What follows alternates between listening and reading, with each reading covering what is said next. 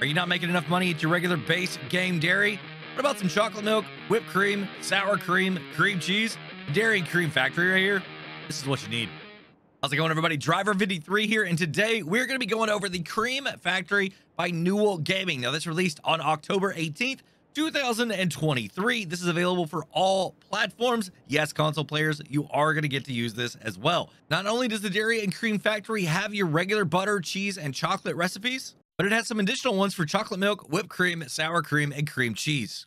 To place the Cream Factory down onto your map, you're going to go into construction, then you're going to go across to production. You're going to stay in your factories and then go across until you find it over on the right hand side. You can see right here, Cream Factory. It's going to be a base price of $70,000, and you can see that the important parts of it right here are going to be over on this side right here. This is where you're going to be able to dump off your product there with the trigger, the dumping trigger right down here in the bottom right hand corner. And then over here on this side, this is where the product is actually going to spawn at when it's time for you to pick it up. You can rotate this thing around any direction that you like to. And then, like I said, $70,000 unless you need to do some terraforming, and then it will automatically do it for you. Once you've got a place down on the map, you come around to this corner over here, and this is where you're going to be able to access all of your recipes. Once again, you can see that you've got the base game ones. Now, something very, very interesting about this is that you're not going to be able to make as much money with the 3 base game recipes as you are with a regular dairy. But hold on, you're going to be able to use those in some other recipes down here at the bottom to make a ton more money. So you're going to lose a little bit up front, but you're going to get it back here at the end. And believe me, it's worth it, guys. Absolutely worth it. So the one thing you're going to see that you need in each of these recipes is going to be empty pallets.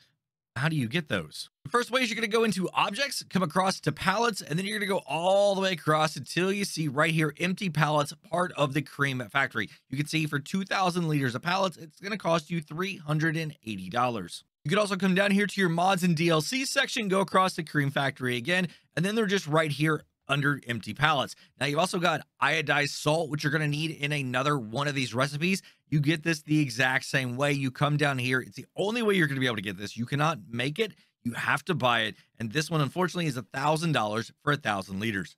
And if you don't want to buy pallets and you actually want to make it because you enjoy logging, well, go to construction, go over to your production, go into your factories, and then go across to right here. Now, this is Pallet Company, but you're going to need the Magic Bean Production mod by the same modder, Newell Gaming. You're going to need it installed. Now, if you're using that one, it's going to use empty pallets as well.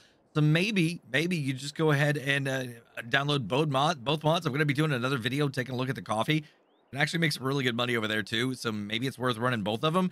And then you can actually just use this and make your own pallets yourself. At $60,000, you put wood or planks in here, and you're going to be able to make your pallets instead of having to buy them. And it's a better option for you. So that's everything you're going to need to get started, except for cows, right? How many cows do you need? As many as you can. Every time somebody asks me, how many cows do I need? As many as you can afford to feed. So let's go ahead and take a look here at a spreadsheet. You can see that the first 3 recipes, your butter, cheese, and chocolate, once again, they're the exact same as what base game is. Okay, exactly the same. The only thing is you're not going to make as much money, right? You've got your estimated normal peak sell price is the way I'm doing this right now. Normal economy and the estimated peak. And what that estimated normal peak sell price represents is your seasonal fluctuations. The highest number that I saw over there on the right-hand side of the screen. So for wheat, that's $732. That is the price that I put here into this chart. You know, you're not really going to make a whole lot of money on your butter, only $961, but your chocolate, I mean, $2,300, cheese, $2,800 roughly. But then you start coming down here into your other recipes. Now for chocolate milk, what you're going to need is your chocolate and milk and some empty pallets. But the thing is, you're not actually going to make any money on this because it devalues your chocolate, all right? You're going to lose almost $3,000 every single month if you run chocolate milk. I'm not sure why it's set up this way because you don't use chocolate milk later, so it should actually be worth a lot more. Your chocolate milk is actually only worth $1,706 per 1,000 liters, but your chocolate is worth $38.88. So it's a really, really big hit. Because the thing is, it takes 7 chocolate and 7 milk to make chocolate milk. So it's using quite a bit of product there to be able to try and make some money. And it just doesn't quite do it on the math. So maybe a little bit of an update, a little tweak needs to happen here.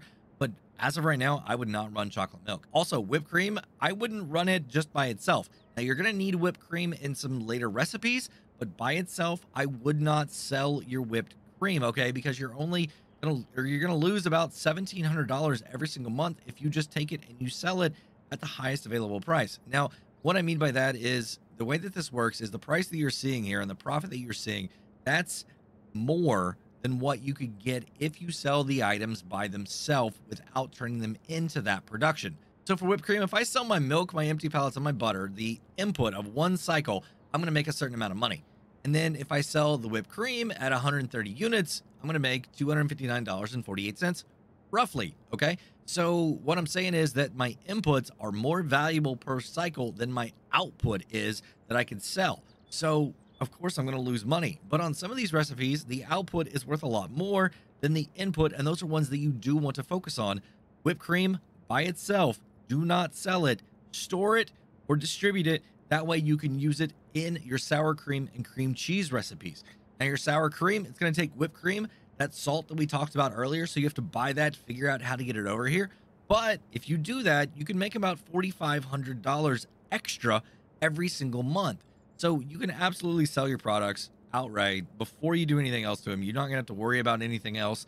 And then you can just go ahead and make your money. But if you want to spend just a little bit more time and have that another process happen, you can make that extra $4,500 every single month on this. You've already got the building, right? So why not go ahead and make that extra money? Or if you want to make about $7,800, you could do cream cheese, because all you need is your whipped cream, your cheese, and your empty pallets. So you don't need to go buy an extra product here, as in the salt. Your cheese could already be made here, and your whipped cream could already be made here also. Now, like I said, $7,800 is roughly about what you're going to make every single month. And with this building only being 70,000, you're definitely going to pay for it within the first year. You're going to make it worth it. It's going to be profitable after about 9 months. All right. After about 9 months, then you're going to be good to go.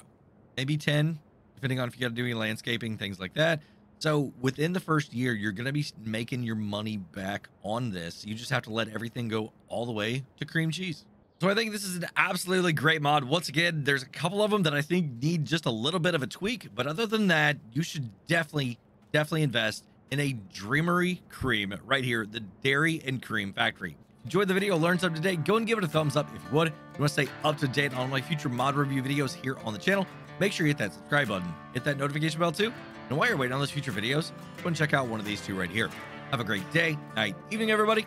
Until next time, this is Driver53 signing off.